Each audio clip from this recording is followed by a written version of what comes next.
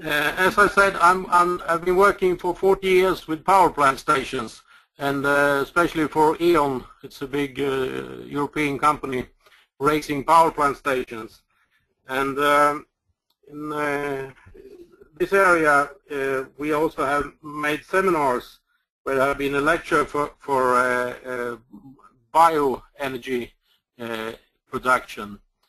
And as we saw a little bit earlier in Sweden, that is, you have to change your energy systems. And I was part of the delegation in November when we went to India and with the energy agency. And there we can see that the development of renewable energies wasn't so developed in India. And you have to realize that coal and oil is not forever, and you have to do something to renew your energy systems, and that's our lead star, what we are working for. And in Sweden we have this company called ED Energy Developer, and I'm the CEO of this company.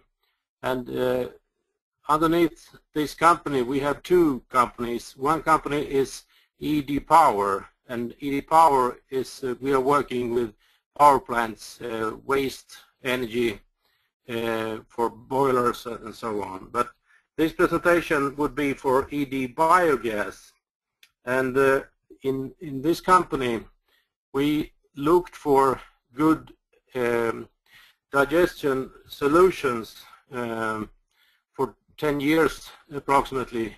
But what we found that was that you make biogas out of big tanks, and the process was not so efficient, and we start looking for how to do the process that will be much more efficient when you do the biogas. And then we found this ED Biogas, and we have developed a system for making those biogas reactors. And to do that, we get together with those companies we were normally working with in a consortium. And all those companies is operating in an energy system sector in Sweden. And we like to do, we are manufacturing the biogas reactor, but we also like to do something with treatment of water and the gas upgrading system. And in this development we think we have solved many of the normal traditional problems with organic, when you digest organic waste. And we think that our technology is very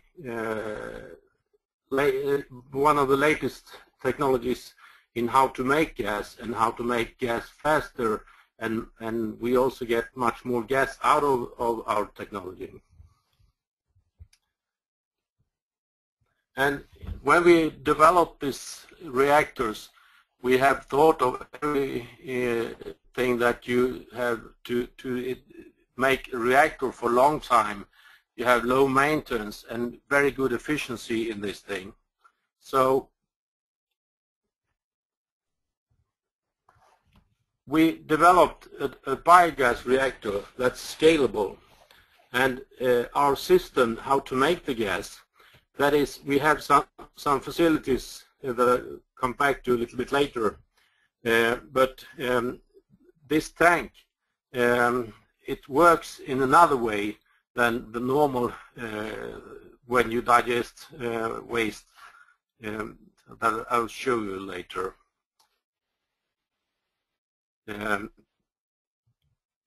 This tank is about 127 cubic meters, and that's why it won't be any bigger, is that we have to transport this thing.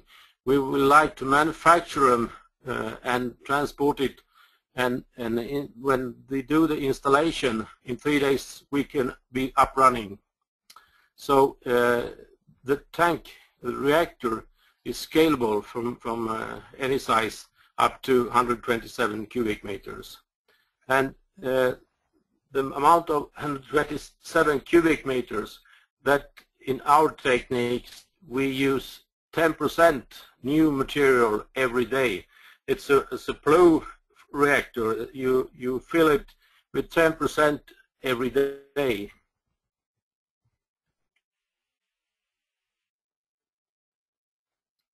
And this is a picture of our demo reactor. It's only 3 cubic meters, and you can use it in a container. And in this our process, we like to use substrates for gas production as manure. We can use sewage sludge, and we can use food waste. We can have slaughtering waste and agriculture crops to do that. And we can also mix those things. And we like to mix and preheat the substrate before we add it in the reactor. That's our technique. Normally, when you do digestion, you have some problems. Often you can't find small digesters, not in a way to make them profitable. And it's very high costs for transporting waste to this few large plants, and it's when you don't find any small reactors. Normally you have a fee for deposit on this thing, and you do normally every digester have the problems with foam or sedimentation in the tanks. You have a big amount of dead material in the bottom, and you have foam problems upon. And these things we think we have solved. Also, you can do digestion in a mesophile way or a thermophile way. Mesophile way, that is body temperature, and thermophile way, you do it in the 55 degree spectrum. And when we add substrate in our reactor, and we take, we have during time in the reactor for 10 days, and we mean that the substrate that comes out, it's hygienizated, because in Sweden anyway, the laws said that you have to have 70 degrees centigrade 2 hours or 50 degrees in 7 days. And we have 10 days time in the reactor in 55 degrees. So the biological danger would be much less from this substrate that comes out of the reactor. And we can use local waste for doing this thing, and we can do less transportation when we can have this plant locally. The rest products from digestion can be locally cleaned and used as fertilizer if you have it from Kodang or from something else.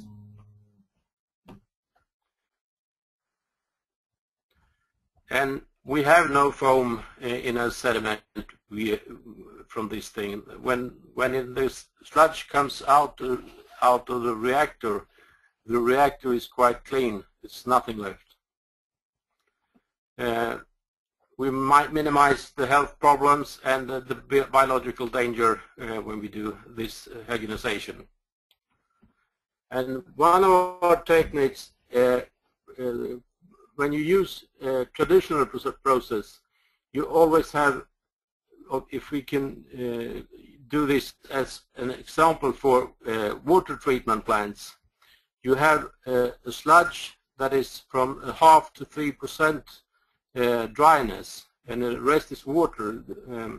you have in such substrate too much water, and if you going to digest this thing, you have to heat up the water, and you have to have much energy, helping energy to do this. In our process, we take very much of the water away. We like to have a substrate that is 12% dryness, and in this case we take 88% of the water away, so we process a very much lower amount of substrate. And we could, in this reactor, we could digest approximately 5,000 cubic meters of substrate every year. And if we have taken the water away, it would be 5 times more from the beginning, 25,000 cubic meters of sludge to digest. And how this reactor works. The main purpose in our reactor is to remain a very silent and slow production through the reactor, how it works. And to make gas out of it in a proper way, you have to have very good order in those 4 steps. In the first step, you have the hydrolysis step. Carbohydrates pass into sugar, grease passes into fatty acid, protein passes into amino acids. That's in the first step when we make this. As you can see, we have a sort of turnover of the substrate in our reactor, but it works very slowly. The process that you can see here, the red cross, it's only turning 1 turn for 24 hours. We are not mixing the substrate. We are just pushing it through the reactor.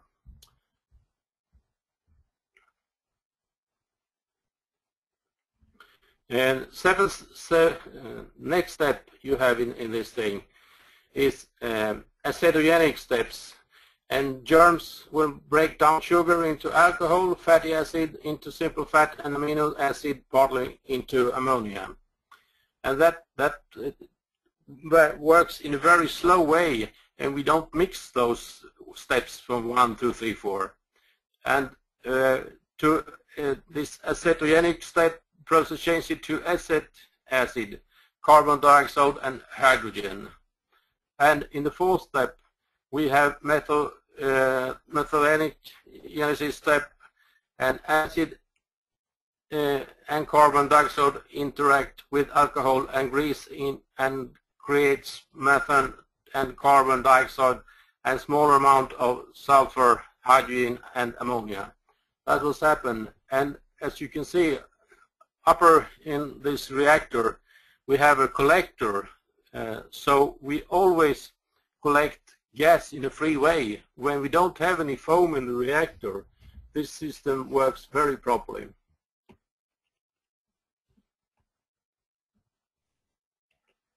Sorry.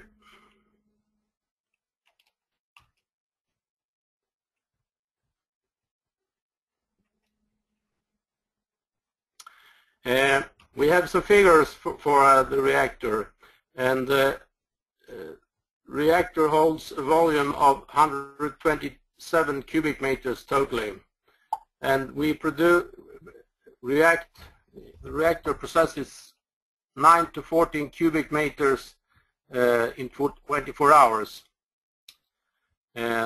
So we have a process time of 8 to 12 days in the reactor,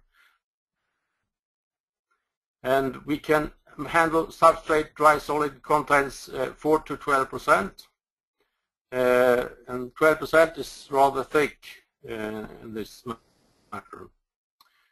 And depending on the substrate, if we have fish waste or slaughtery waste, we can get so much as 3,200 megawatt hours per year out of a reactor. But if you're using straw or some cow dung or something that's less energy, we perhaps won't get more than 640. And thanks to the capacity for high dry solid contents, continuous process flow 8 to 12 days and other features reactor makes this thing 7 times more effective than traditional biogas plants. And that's also depending on that we are not using so much help energy. When we dewater the substrate, we have a gravitation dewatering system.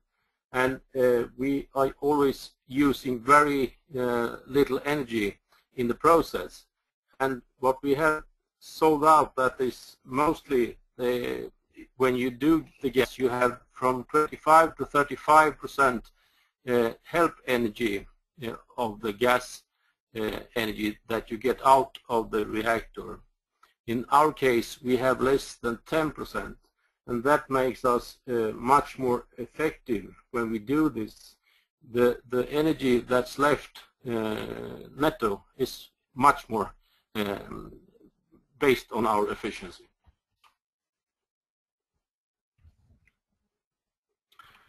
And how does the system works then? Normally we have a reactor, that's what we have developed.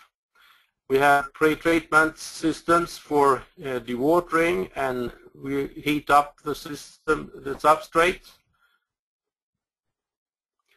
And we can also dewater the substrate afterwards. And we can reuse this water to, if we have solid waste that's too thick and we like to come to the dryness of 5%, we can add water to this substrate. We also use heat pumps in our system or heat from gas engines to preheat the reactor and the pre-treatment of the substrate before we add it to the reactor.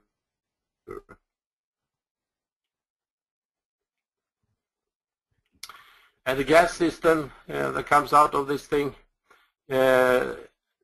we also have a system for dewatering and dehydration system and desulfonation system when we do it. We also have a system how to make, when we have solid waste, we have to fractionate and we have to pre-treat the substrate before we put it in the reactor.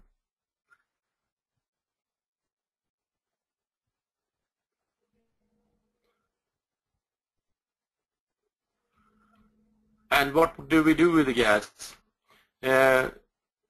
We produce even more gas in the reactor, but you have to use it for something, and then we can have all those systems for using the gas. We can use a gas engine, we can have a micro turbine, we also have a fuel cell that we have reformer for the biogas to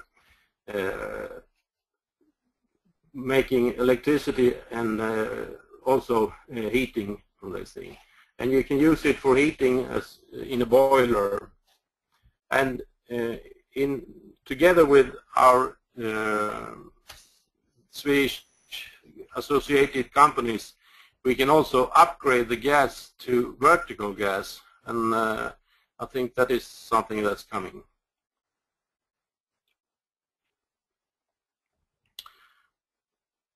We have developed this biogas reactor, and every other equipment around this water treatment, upgrading for gas and motors and so on, that is what we are looking for in India or elsewhere.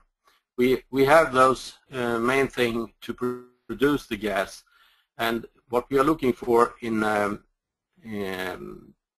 India, that is a license taker for this thing. And we can also say that in our system we have an internet connection to the reactor, so when we do maintenance we can support they who run the reactor online, so we can see what's happening and what to do in this thing.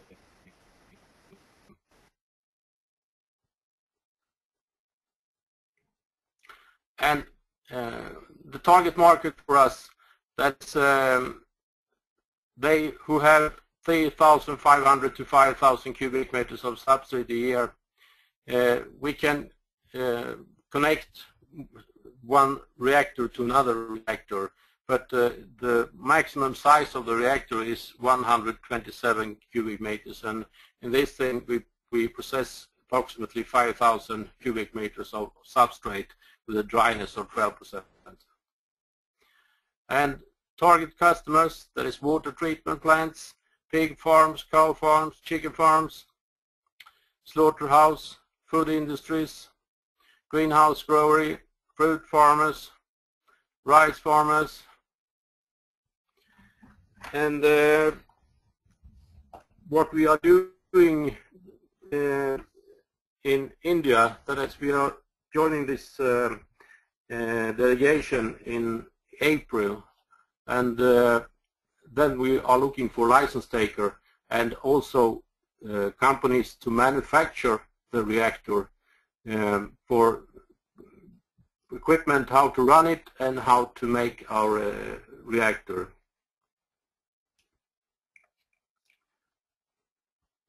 Yeah, that's approximately what I have to say.